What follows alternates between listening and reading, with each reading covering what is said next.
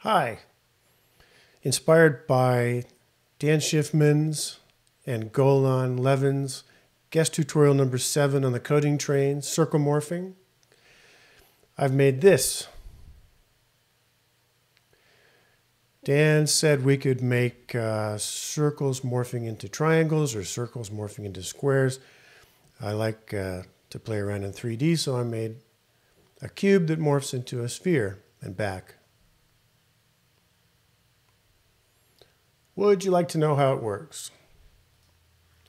It's all done with these 41 lines of code. That's it. That's fun to watch. Took a while to get this to work. I spent a couple hours on this. Well, let's see. Let's start here. It's made out of boxes, filled with colors. The color is a function of where we are on X, Y, and Z and how that maps to red, green, and blue. And let's look here. Setup. We create a canvas that takes the full width of the browser window. And then in Draw, we choose this value here called max offset, which when we're drawing a sphere, it's a radius. Otherwise, when we're drawing a cube, it's the distance from the center to any face. For range is a function I wrote that made it so I could do this. Cycle over X, Y, and Z. It takes a function, and they're chained together. So this is a nested loop here. What else in Draw here? There's the background color. I push it a little bit away so we can see it all. And rotate on X by pi over 4. That's why it's tilted a little bit on X. And then we rotate on Y over time. Then you see this morphing is a periodic function. So I use cosine. I would have used sine, but cosine starts with a higher value, which was convenient for me.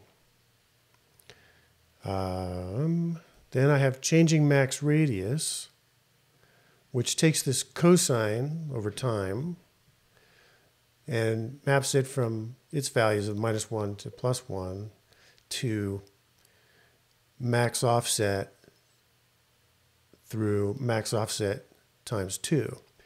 So it kind of takes an imaginary radius, if you like, and makes it move from here to here and here to here. Okay, so that's changing max radius. That's a vector. Then when we draw each box, we create a vector for the location of the individual box. Then we see how much we need to shrink it in toward the center if we do. And that's done by comparing the magnitude of the maximum radius with the magnitude of the box that we're preparing to draw. And if the normal position of the box within the cube would place it outside that changing max radius, then we produce this value here, which is less than 1. So if we multiply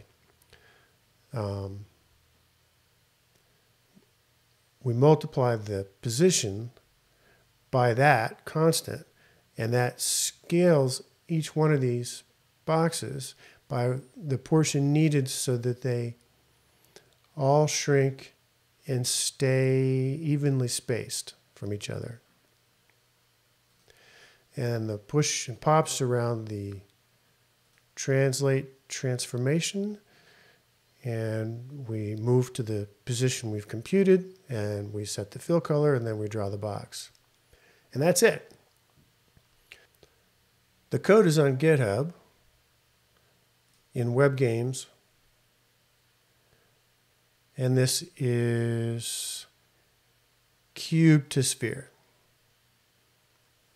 Okay, hope you enjoy this as much as I do. I like watching those corners come in. That is fun. All right, see ya.